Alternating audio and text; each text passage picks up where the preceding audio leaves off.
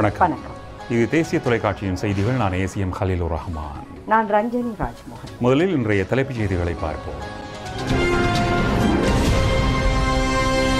Corona virus சமூகமயமாவதை தடுப்பதற்கு முன்னுரிமை வழங்க வேண்டும் என ஜனாதிபதி தெரிவிப்பு. கோவிட்-19 நோயாளர்கள் குழுக்களாக இனங்காணப்பட்ட பல பிரதேசங்களில் இந்நிலை கட்டுப்படுத்த முடிந்துள்ளதாக சுகாதார சேவைகள் பணிப்பாளர் நாயகம் தெரிவிப்பு. அவசர சிகிச்சை பிரிவில் உபயோகிக்கப்படும் 53 வாட் கட்டில்கள் உட்பட 12 மில்லியன் ரூபாய் பெறுமதி வாய்ந்த வைத்திய உபகரணங்கள் சுகாதார அமைச்சுக்கு இன்று கையளிப்பு. அவை தலைப்புச் செய்திகள். இனி விரிவான செய்திகளை பார்ப்போம். முதலில் உள்நாட்டு செய்திகள். முப்படையினரின் முகாம்களில் சுகாதார பாதுகாப்பை உறுதி செய்வதற்காக விசேட ஜனாதிபதி செயலணி அமைக்கப்பட்டுள்ளது.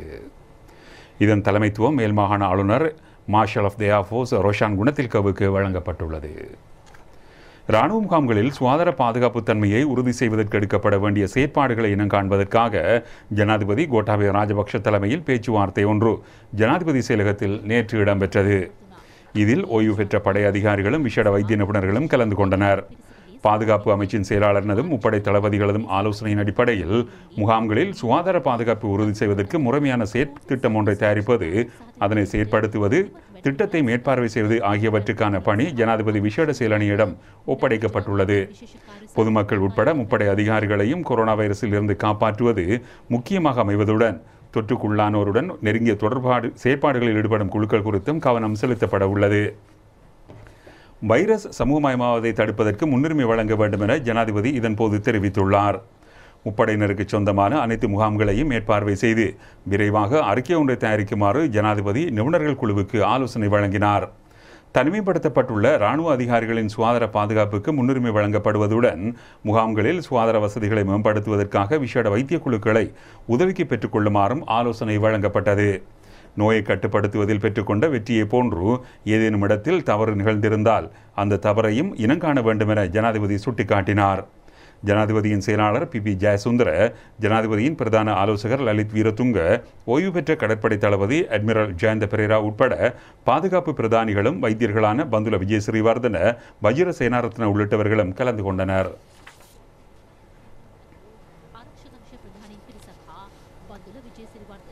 වජිර සේනාරත්න යන විශේෂඥ වෛද්‍යවරුන්ද සාකච්ඡාවට එක්ව සිටියා. கோவிட்-19 நோயிலிருந்து குணமடைந்த 134 பேர் முற்றாக குணமடைந்து வீடு திரும்பியுள்ளனர். வைத்தியசாலைகளில் மேலும் பலர் சிகிச்சை பெற்று வருகின்றனர். இதேவேளை கோவிட்-19 நோயாளர்கள் குழுக்களாக இனங்காணப்பட்ட பல பிரதேசங்களில் இந்நிலை கட்டுப்படுத்த முடிந்துள்ளதாக சுகாதார சேவைகள் பணிப்பாளர் நாயகம் டாக்டர் அனில் ஜாசிங்க தெரிவித்துள்ளார். நாளொன்றில் அதிகளவிலான VCR பரிசோதனைகள் மேற்கொள்ளப்படுகின்றன.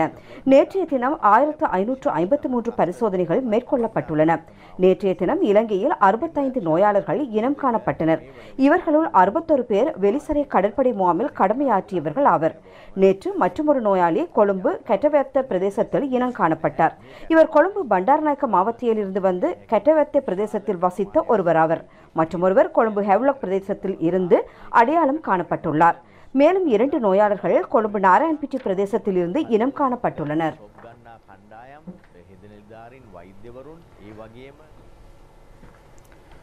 ஊரடங்கு சட்டம் உட்பட மக்கள் செயற்பட வேண்டிய நடைமுறைகள் குறித்து சிரேஷ்ட போலீஸ் அத்தியட்சகர் MAM நவாஸ் கருத்து வெளியிட்டார்.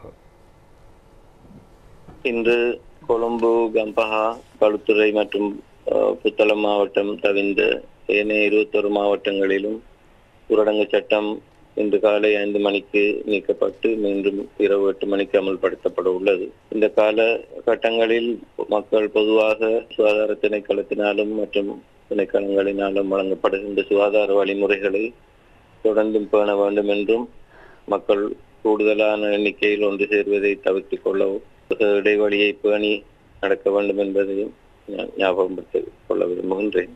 இவ்வாறு 5 மணிக்கு விடுக்கப்பட்டு 8 மணிக்கு மீண்டும் அமல் வருகின்ற இந்த ஊரடங்கு சட்டம் மே 1ஆம் தேதி வெள்ளிக்கிழமை வரை வகையில் நீடித்து அன்றிலிருந்து மீண்டும் எவ்வாறு அமல்படுத்தப்படும் என்பதை மீண்டும் அறிவிக்கப்படும்.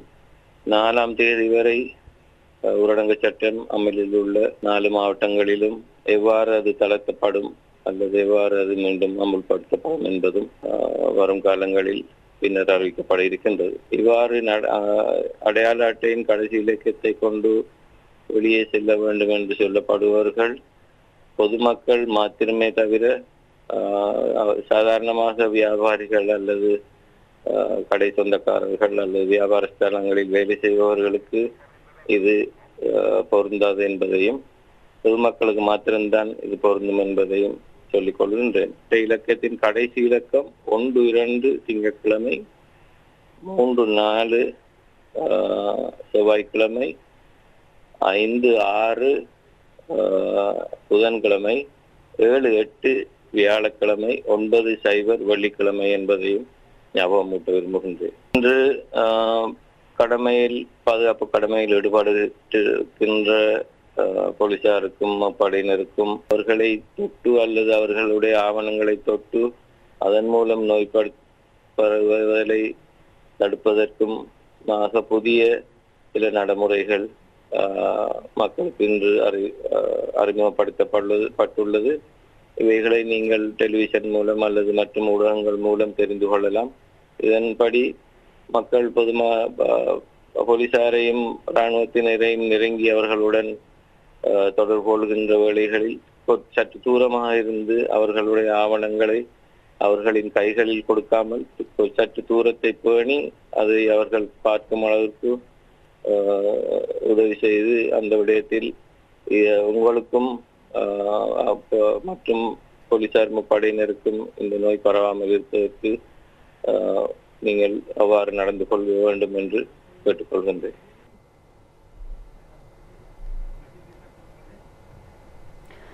இன்றைய தினம் அவதான வலயங்களை தவிர ஏனைய இடங்களில் அமுல்படுத்தப்பட்ட ஊரடங்கு சட்டம் அதிகாலை 5 மணிக்கு தளர்த்தப்பட்டு மீண்டும் இரவு 8 மணிக்கு அமுல்படுத்தப்பட உள்ளது. அம்பாறை மாவட்டத்தின் அக்கரைப்பற்று போலீஸ் பிரிவுக்கு உட்பட்ட கிராமங்களில் அமுல்படுத்தப்பட்டு வந்த ஊரடங்கு சட்டம் இன்று அதிகாலை 5 மணிக்கு தளர்த்தப்பட்டது. கடந்த 1 மாத காலத்தின் பின்னர் பஸ் போக்குவரத்துகள் இடம்பெற்றதுடன் தனியார் பஸ் போக்குவரத்துகளும் இடம்பெற்றன.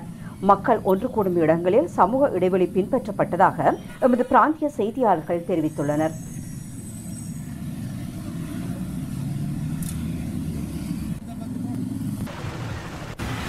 முல்லைத்தீவு மாவட்டத்திலும் இன்றைய தினம் போலீஸ் ஊரடங்கு சட்டம் நீக்கப்பட்டது. பொதுமக்கள் அன்றாட செயற்பாடுகளில் ஈடுபட்டதாக தெரிவிக்கப்படுகின்றது.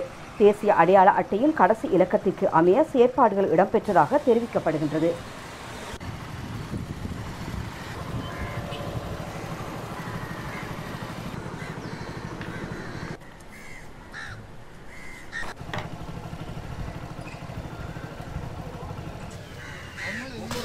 அக்கரைப்பற்று ஆலையடிவேம்பு பிரதேசத்தில் மக்கள் சமூக இடைவெளியை பின்பற்றியதாக எமது செய்தியாளர்கள் தெரிவிக்கின்றனர். ஆலையடிவேம்பு சாகாமம் வீதியில் அமைக்கப்பட்டுள்ள விற்பனை நிலையங்களில் விற்பனைகள் இடம்பெற்றன.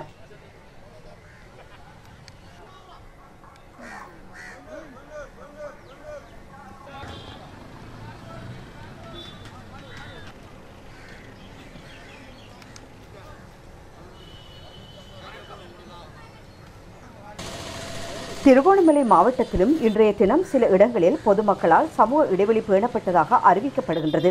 போலீசாரின் அறிவுறுத்தல்களை மதிக்காது செயற்பட்டவர்களுக்கு கடும் எச்சரிக்கை விடுக்கப்பட்டுள்ளது.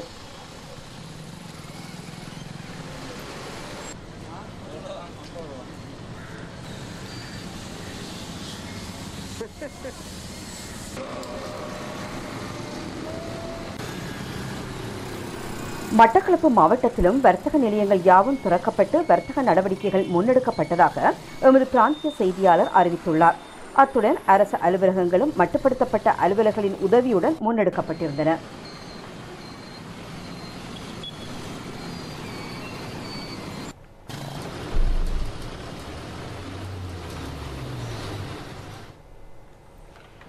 இலங்கை தகவல் மற்றும் தொலைத்தொடர்பு நிறுவன பிரதிநிதி நிறுவனம் அரசு துறைக்காக காணொளி மாநாடுகளை நடத்தக்கூடிய ஆப் ஒன்றை கண்டுபிடித்துள்ளது. இந்த ஆப்பை இலவசமாக பயன்படுத்த முடியும். meet.gov.lk எனும் இணையத்தினுள் பிரவேசிப்பதன் மூலம் இந்த ஆப்புடன் இணைய முடியும். இதன் மூலம் ஒரே தடவையில் பாரிய எண்ணிக்கையிலானோருடன் இணையதளமூடாக நேரடியாக தொடர்பை பேண முடியும். இந்த செயற்பாட்டுடன் சுமார் 120 அரசு நிறுவனங்கள் தற்போது இணைந்துள்ளன. அவசர சிகிச்சை பிரிவில் உபயோகிக்கப்படும் 53 வாட் கட்டில்கள் உட்பட 12 மில்லியன் ரூபாய் பெறுமதி வாய்ந்த வைத்திய உபகரணங்கள் சுகாதார அமைச்சிற்கு இன்று அன்பளிப்பு செய்யப்பட்டன.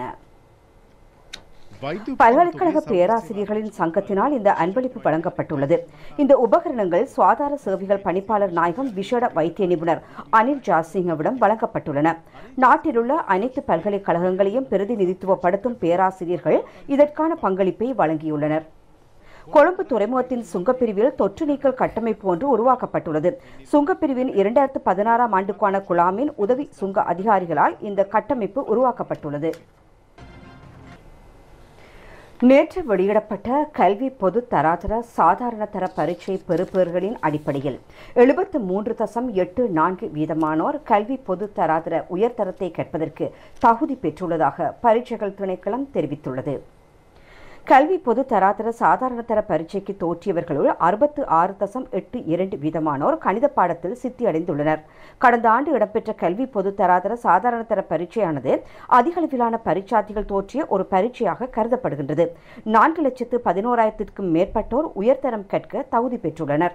9 பாடங்களிலும் ஏ தர சித்தியை பெற்றோரின் எண்ணிக்கை 10,346 ஆகும் என பரீட்சைகள் திணைக்களம் மேலும் தெரிவித்துள்ளது. இதேவேளை பல மாவட்டங்களையும் சேர்ந்த பாடசாலைகளின் மாணவர்கள் இம்முறை 9 ஏ தர சித்திகளை பெற்றுள்ளனர். திருகோணமலை மாவட்டத்தில் 2 பாடசாலைகளைச் சேர்ந்த 10க்கும் அதிகமான மாணவர்கள் 9 ஏ தர சித்திகளை பெற்றனர். திருகோணமலை கிண்ணியா முஸ்லிம் மகளிர் கல்லூரி மாணவிகள் 10 பேர் 9 ஏ சித்திகளை பெற்று சாதனை படைத்துள்ளனர் என அதிபர் தெரிவித்துள்ளார். இதேவேளை கிண்ணியா கல்வி வலயத்தில் 14 பேர் 9 ஏ சித்திகளை பெற்றதாக வலய கல்வி பணிப்பாளர் தெரிவித்துள்ளார். திருகோணமலை சண்முகா இந்து மகளிர் கல்லூரியைச் சேர்ந்த 25 மாணவிகளும் 9 ஏ சித்திகளை பெற்றனர். திருகோணமலை கல்வி வலயத்தில் 61 மாணவர்கள் 9 ஏ தர சித்திகளை பெற்றுள்ளனர்.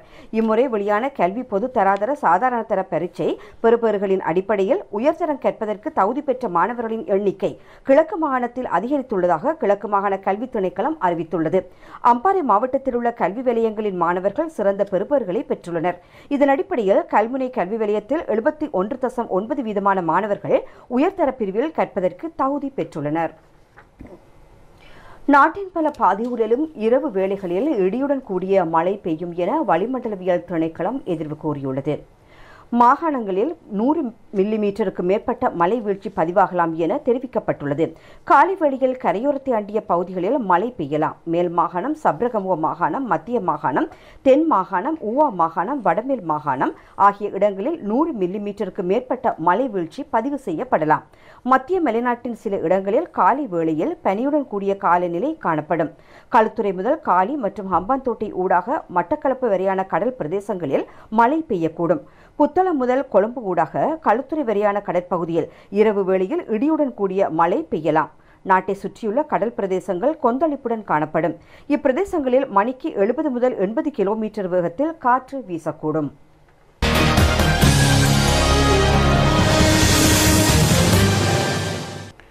சர்வதேச ரீதியாக தற்போதைய சூழ்நிலையில் பாரிய விளையாட்டுகள் எதுவும் முன்னெடுக்கப்படவில்லை.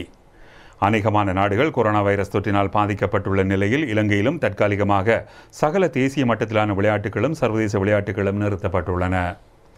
நீங்கள் பார்த்து கொண்டிருப்பது 1982ஆம் ஆண்டு இங்கிலாந்து அணிக்கு எதிரான டெஸ்ட் போட்டியில் இலங்கை அணி விளையாடிய பிசாரா ஓவல் மைதானமாகும்.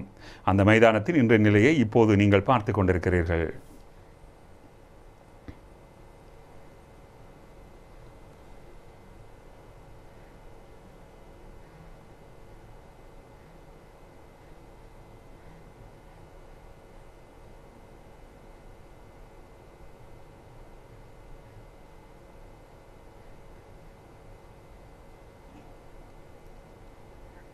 இது 1982ஆம் ஆண்டு முதல் சர்வதேச ரீதியான பல டெஸ்ட் போட்டிகளையும் ஒருநாள் கிரிக்கெட் போட்டிகளும் இடம்பெற்ற கொழும்பு SSC விளையாட்டு மைதானமாகும். இந்த காட்சிகள் SSC மைதானத்தின் தற்போதைய நிலையை எடுத்து காட்டுகின்றது.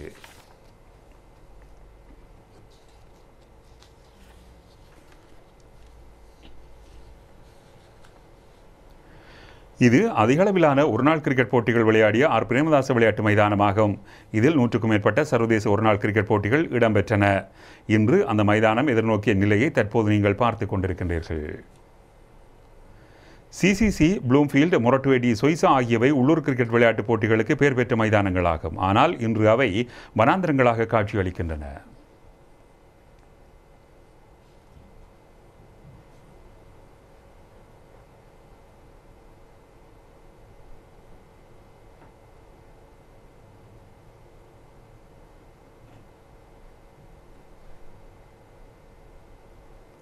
அதிகளவிலான பாடசாலை கிரிக்கெட் போட்டிகள் இடம்பெற்ற விளையாட்டு மைதானமே கொழும்பு தேர்ஸ்டன் கல்லூரி விளையாட்டு மைதானமாகும். இந்த விளையாட்டு மைதானம் கவனக்குறைவு காரணமாகவும் பராமரிப்பதற்கு போதிய ஆட்கள் இல்லாமலும் இவ்வாறு காட்சியளிக்கின்றது.